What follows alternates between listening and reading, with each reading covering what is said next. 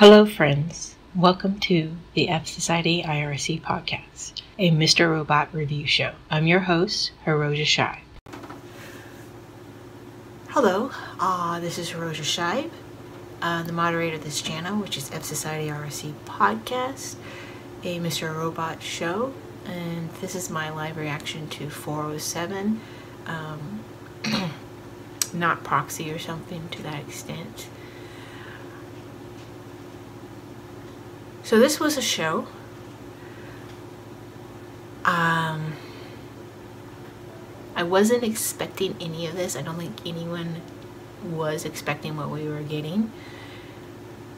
I do know within the fandom that many people, because of how grounded the show has been in many aspects of reality, particularly dealing with mental health issues, that there was something in Elliot's past that caused him to have this personality disorder. And it wasn't just simply him, jumping out of the window and knocking his head, which kind of did a fake out for some people in the fandom. Maybe it's, brain damage or neurological dysfunction. But many people have stated that something extremely traumatic had occurred in Elliot's life that caused the splits that he has. And most people lean towards his mother, like consistent abuse. That's a close probability of him being the way he is. And don't get me wrong, his mother was very abusive. From what we have seen in the dynamics that Darlene and Elliot have had when speaking about her, in their brief little interactions that we've had with Elliot's mother. But one of the things that people have written and talked about when talking about the type of disorder that Elliot has is that it typically is sexual abuse. And I did not expect the answer that we got.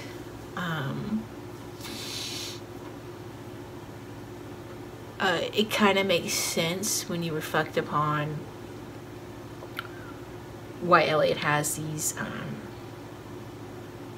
missing time in the blocks, if you will, of the nature of the trauma and the nature of that incident that occurred within his room in the window, and particularly at the day that his father died at the movie theater, where he just simply was cold-blooded and walked away. And in essence, that's where Mr. Robot, manifests himself fully, either from that window or in the on days coming, to protect Elliot. That's why he left his father like that. It's a lot to process. I do appreciate the fact that the show and the network or whatever, at the end of each episode, because of the heady nature of the show, like each show that dealt with suicide had the suicide number. This has a domestic violence number for people to call. But wow, it's gonna, like, on a rewatch from whenever we get the ending of this, I mean, there's gonna be a lot when you go back through that you're gonna view and see in a different light, knowing this bit of knowledge about Edward Alderson.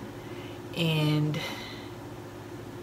it's just really sad. I mean, it's clear from the end of the episode that Elliot is broken. It has always been broken, but like really fundamentally broken. And kind of time is running out for him and Krista, because he still has to do that hack. He hasn't hooked back to Darlene, like he's been preoccupied, mind you.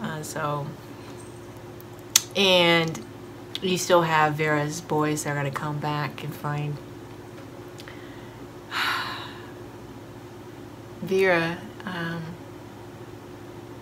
dead or dying on the floor of Krista's apartment. Yeah, I wasn't expecting that either. I thought they were actually, the way it was going, they were gonna have this partnership that Vera's been looking for. But I have said this in the past, that people have not been very extremely security conscious in these episodes. Like with, I said, Darlene didn't lock that door in Angela's apartment. That's how Dom got in. There was no security, no proximity sensors, no like alert or anything. Elliot didn't follow Olivia to make sure she wasn't, I thought, like, when I initially saw that episode, going for a gun. People have been turning their backs on people when they probably shouldn't have. And as a result of that, their overconfidence or their, well, for Vera, overconfidence and arrogance, their lack of situational awareness, they got.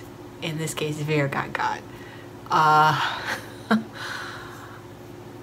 Again, the next episode seems to be dealing with just the same day again. Spoilers for that. I don't know where in the time frame, because the meeting is at 9 o'clock. This takes place. It could still be, you know, in the afternoon. It could still be like maybe like 5 o'clock, 5:30. That everything's kind of taken down to account for travel time.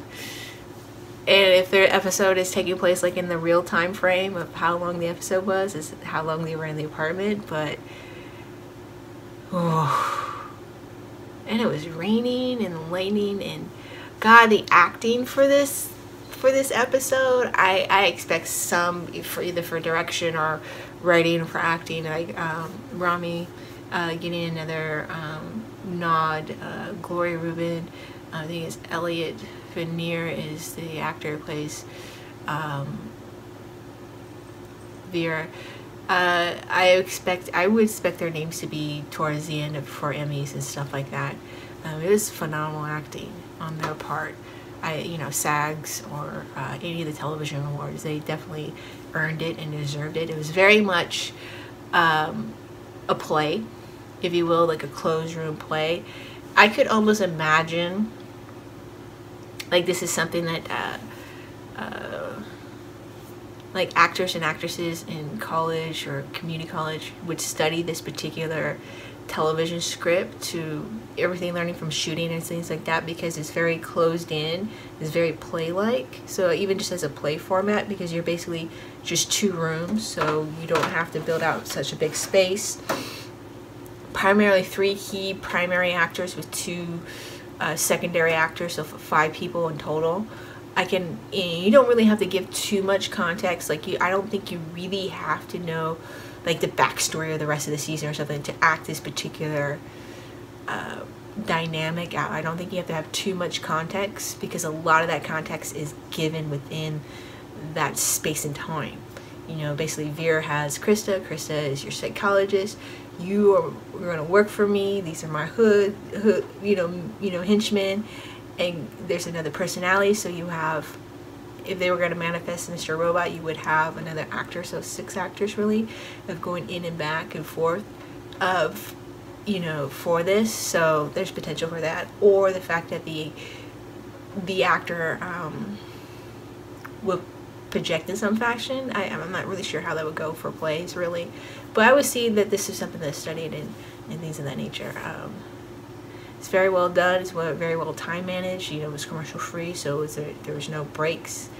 I do have to say that the little marks between the acts was very Quentin Tarantino, like his chapters he does for his movies. I know that Sam Esmail does these little nods, and I think this is the very most Quentin nod that he has done. Again, I don't know where the show is going from here. There is a time crunch. There's so many balls in the air. We know for the preview there's the Darlene and Dom stuff, but we still haven't checked in with Price. We need to check back in with White Rose. Is this hack gonna go off? Where's Leon? Because is he gonna pop up again? Because I thought he was gonna pop up guns a blazing. That didn't happen. So Janice, you know, yeah, so there's a lot of balls in the air. They're supposed to like hack and take down the dance group by 9 o'clock tonight. And the Washington Township plan is getting packed up. It's supposed to ship out. So there's a time frame, and we're episode 8 coming. So we'll see how things go. Again, I do believe this thing is going to end very bloody for everybody. But just wow, just phenomenal acting all around. Great episode. I'm looking forward to the next one. I'm thrilled by the things that are happening. Even though I'm going to do I say it in my review of episode 406 that I'm going to do a theory episode. I really don't have too many new theories. It's just maybe like the cream of the crop has risen when it comes to theories about what could potentially happen with the show. But for the most part, just...